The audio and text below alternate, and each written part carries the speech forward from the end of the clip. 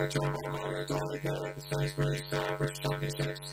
Team only won it before in 2012. It was your last year. What are you hoping for 2014? Yeah, I'm not really fussed about times right now. I'm trying to stay injury free because last year was a bit of a disaster. And two, regain my title from 2 years ago. That's the plan anyway. And you're only the 100 killer as well. What was the thought behind that? Are you maybe aiming for the 200 or are you trying to keep both? Really both of them's about speed because obviously the common loss I'm running the 400 and I haven't been comfortably mentally with my speed.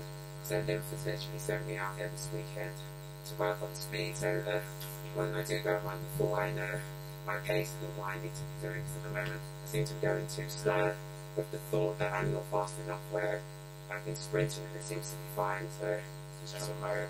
Yeah. And also you mentioned the coach Linford Christie there.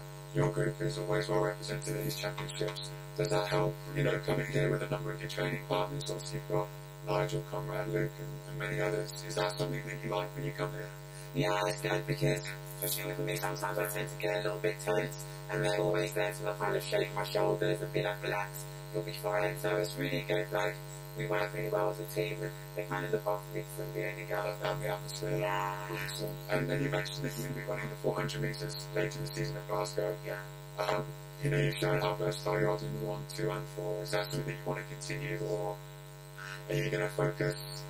I don't know if I can. I'm being a bit selfish, but what the government around here allowed me to do all 3. I would have done all 3 events where it really doesn't.